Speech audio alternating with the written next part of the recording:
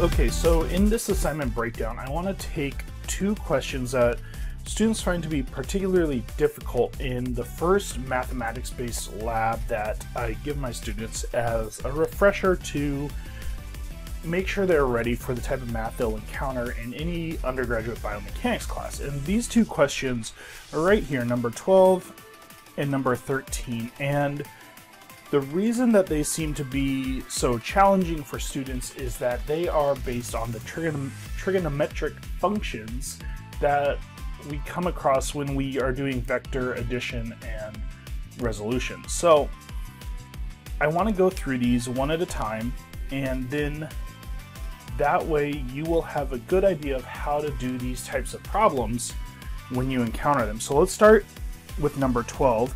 And I'm gonna just we'll do number 12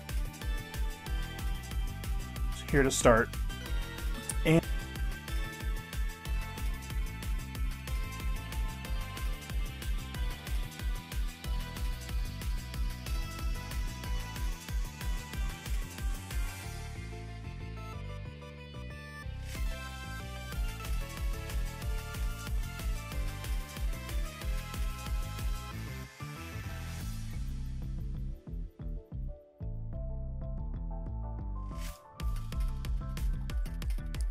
values within vector resolution and addition, and always just start with what you know and then compare it to the equations that you have to find an equation that has the unknown in it and all other variables accounted for. So let's go ahead, we're going to erase this and we're going to do number 13.